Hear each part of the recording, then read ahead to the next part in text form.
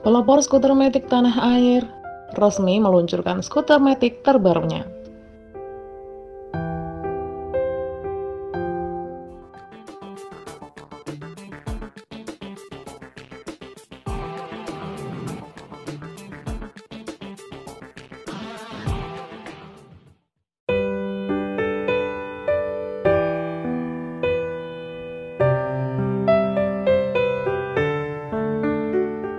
Assalamualaikum warahmatullahi wabarakatuh. Hai guys, kembali lagi di channel yang membahas informasi dunia otomotif, baik info nasional maupun internasional. Automotive Start.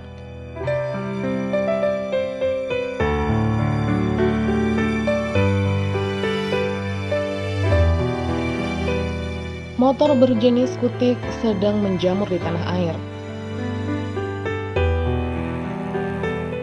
Mungkin Anda mengira Yamaha Nuvo atau Mio adalah pelopor skutik 4 tak. Kenyataannya Kymco adalah pelopor segmen ini di Indonesia.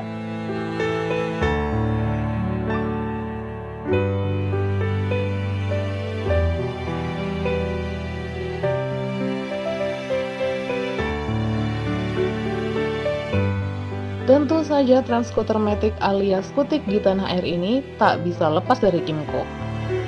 Hanya saja kehadiran mereka kini mulai tersisih. Fakta menariknya, skuter Kymco menawarkan kepraktisan serta kenyamanan tersendiri. Itu sebabnya banyak pengguna Kymco yang tetap setia hingga sekarang. Faktor lainnya, sensasi mengendarai skuter Kymco itu berbeda dibandingkan skuter lain.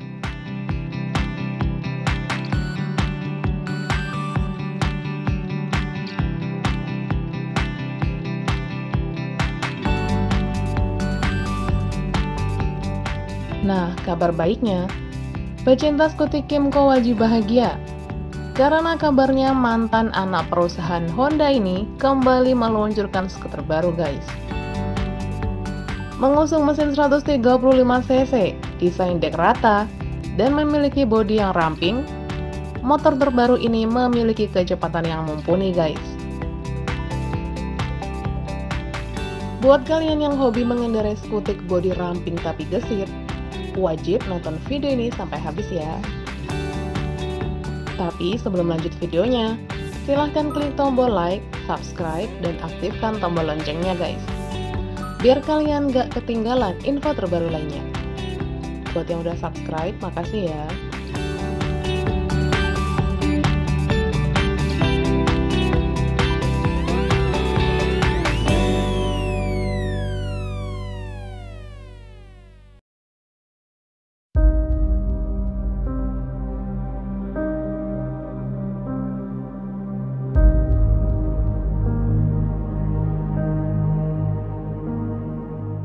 Kabar terbaru hadir dari perusahaan roda 2 negeri Metal Garden, Taiwan.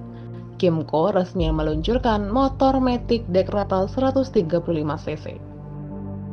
Motor matic terbaru ini diberi nama New Kymco RTS 135. New RTS 135 menggunakan racing teknologi sport sebagai intinya dan dilengkapi dengan 23 paten baru yang mencakup berbagai bidang seperti mesin, rangka, kontrol, pendinginan, dan pembuangan panas.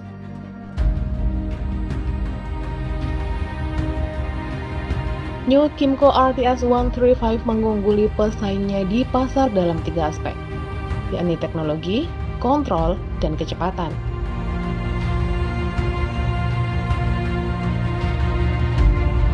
Desain RTS 135 berasal dari raptor tercepat di planet ini, Falco.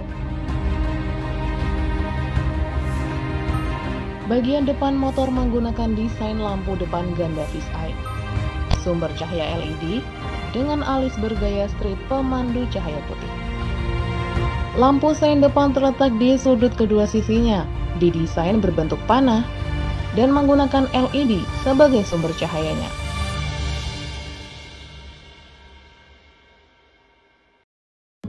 Di bagian samping terlihat kacamata kecil bergambar anti-roll berbentuk Y khas mobil balap Formula One. Dan spoiler sandwich yang menstabilkan tekanan angin kecepatan tinggi. Dipadukan dengan tanda cahaya dan bayangan berlian hitam yang mempertegas detail dan teksturnya.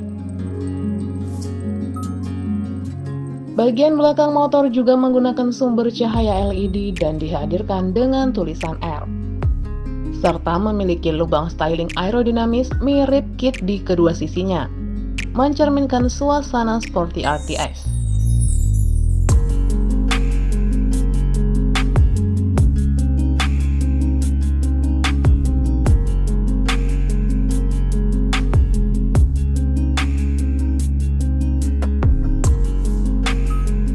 Model RTS 135 dilengkapi dengan mesin baru berpendingin cairan 135cc yang dipadukan dengan teknologi bensin listrik cerdas ISG. Output komprehensif maksimumnya bisa mencapai 14,2 PS di 8.000 rpm dan torsi puncaknya bisa mencapai 1,24 Nm di 6.000 rpm. Hanya membutuhkan waktu 7,8 detik untuk berakselerasi dari 0 hingga 100 meter. Selain itu, sistem teknologi bahan bakar listrik ISG yang dilengkapinya dapat mendeteksi permintaan akselerasi langsung melalui pergerakan throttle. Dan secara instan mengeluarkan tenaga motor ISG untuk mempersingkat waktu peningkatan kecepatan. Tentu memberikan pengendara respons throttle yang lebih cepat dan off-wheel horsepower. RTS 135 memiliki sudut kemiringan terbesar 45,6 derajat di kelasnya dan dilengkapi dengan jarak gandar pendek 1290 mm. Desain suspensi koaksial lebih rendah yang menekan penundaan akselerasi, tangki air samping mini yang memusatkan bobot kendaraan, dan lain-lain.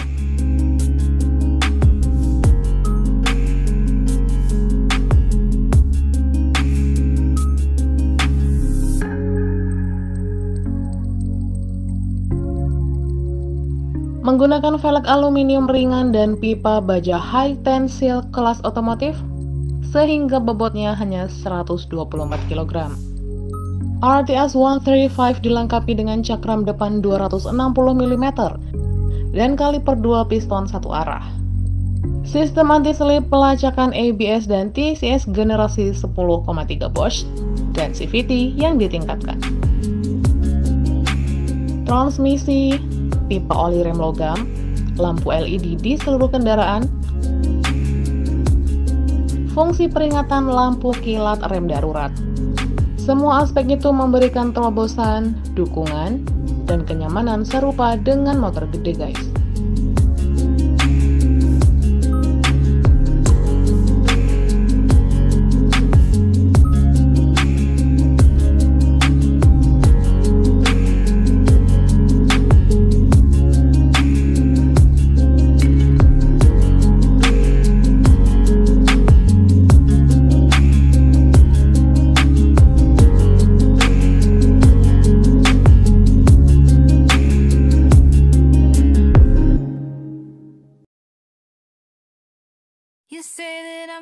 RTS 135 adalah mobil performa 135cc baru, merek Kimco yang lebih tinggi dari 125cc.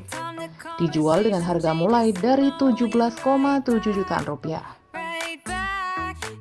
Pabrikan aslinya juga akan resmi meluncurkan kompetisi standar 165cc RTSR setelah kompetisi standar RCS Moto 150cc dan oval GP2 160cc.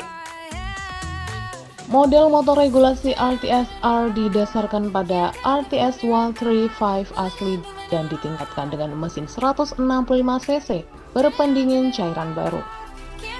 Tenaga kuda maksimumnya lebih dari 16,5 tenaga kuda dan hanya membutuhkan waktu 7,3 detik dari 0 hingga 100 meter.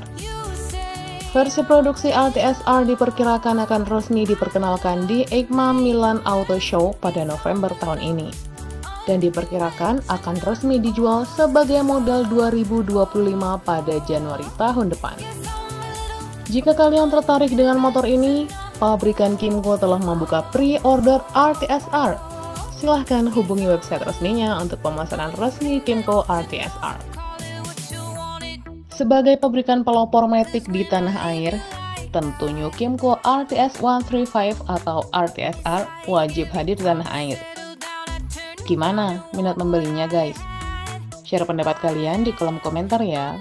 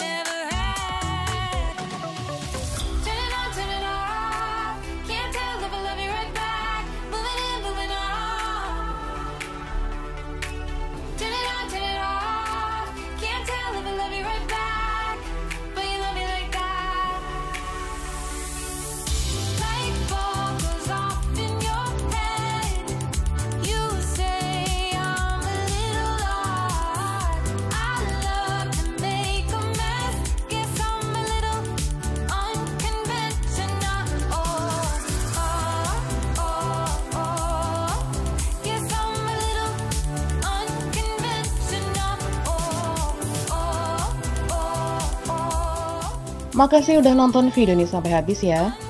Dan jika video ini bermanfaat, silahkan share ke semua orang. Sampai jumpa di video terbaru berikutnya. Wassalamualaikum warahmatullahi wabarakatuh.